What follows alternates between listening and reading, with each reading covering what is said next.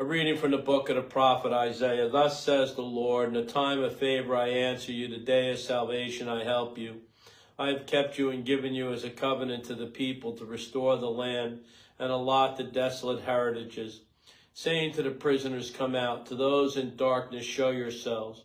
Along the ways they shall find a pasture, every bare height shall their pastures be. They shall not hunger or thirst, nor shall the scorching wind or the sun strike them. For he who pities them leads them and guides them beside springs of water. I will cut a road through all my mountains and make my highways level. See, some shall come from afar, others from the north and the south, and some from the land of Syene. Sing out, O heavens, and rejoice, O earth. Bring forth into song, you mountains. For the Lord comforts his people and shows mercy to his afflicted. But Zion said, the Lord has forsaken me, my Lord has forgotten me. Can a mother forget his infant, be without tenderness for the child of her womb? Even should she forget, I will never forget. Verbum Domini. The Lord is gracious and merciful.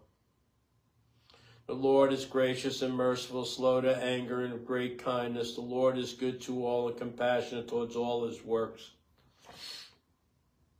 The Lord is faithful in all his words and holy in all his works. The Lord lifts up all who are falling and raises up all who are bowed down. The Lord is just in all his ways and holy in all his works. The Lord is near all who call upon him, to all who call upon him in truth. Glory and praise to you, Lord Jesus Christ.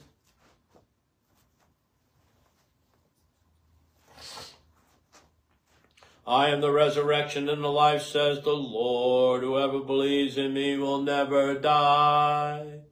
Glory and praise to you, Lord Jesus Christ. Dominos vobiscum. Lectio Sancta Evangelii Secundum Johannem.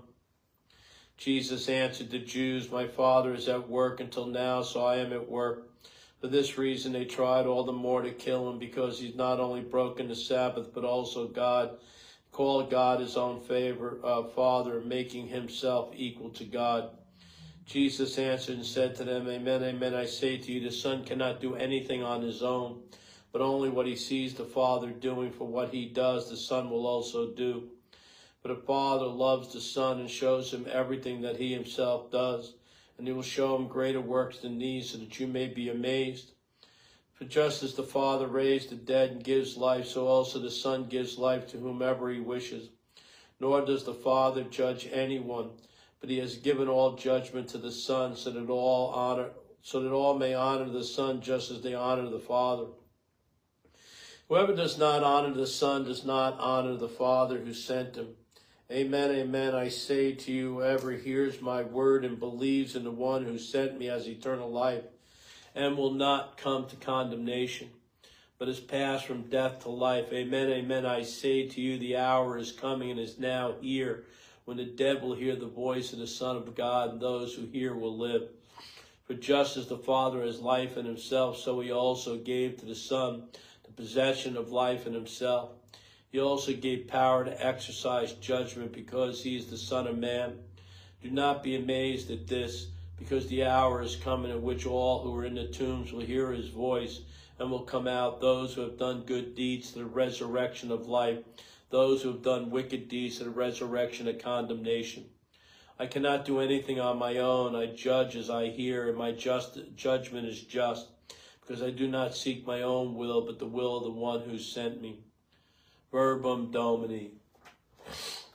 Hi, my brothers and sisters in Christ. I'm Father Stephen Imbarrato. I'm in a hotel room. In Bowie, Maryland. Bowie, Maryland, that's where I am. And tried to push on harder last night, but just got too tired.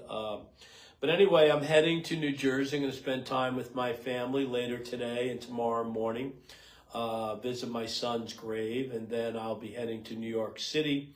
I'm speaking to a men's group tomorrow night, and then Friday and Saturday, Again, you go to themensmarch.com, themensmarch.com. If you're in the New York City area, we will be at Old St. Pat's on Friday night, and then the Canyon of Heroes for the Gift of Life walk on Saturday morning. So check out themensmarch.com, themensmarch.com for the event Friday night at Old St. Pat's, and then Saturday morning for the International Gift of Life walk.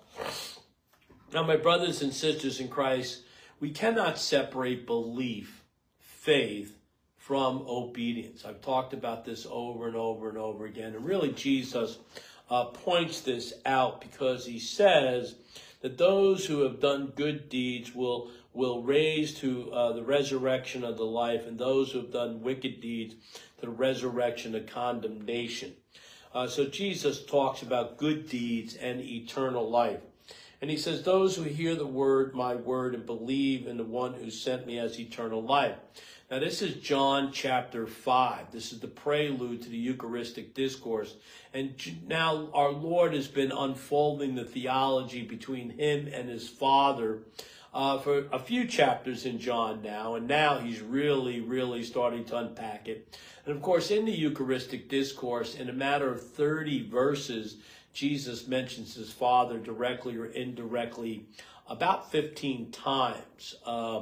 And so Jesus and the Father is one. Jesus says he does what the Father does also himself, right? He does what his Father does.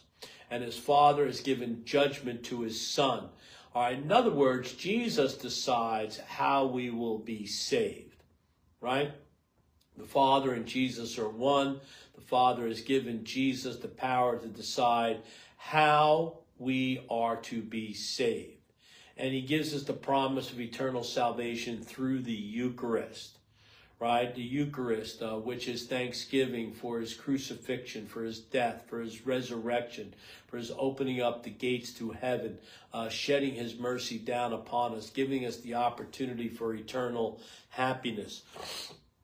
If we believe and obey, right? And of course, that's so redundant, right? Because you can't say, well, I believe in somebody and then just disregard everything that they say and everything that they do and just do what you want to do when you want to do it. This is how the Catholic Church is built. The Catholic Church is built on Jesus doing the will of the Father, the Church doing the will of Jesus, right? Manifest in the Pope and the Magisterium, and then all of us following the lead of the Pope, the bishops, the hierarchy of the Church, right?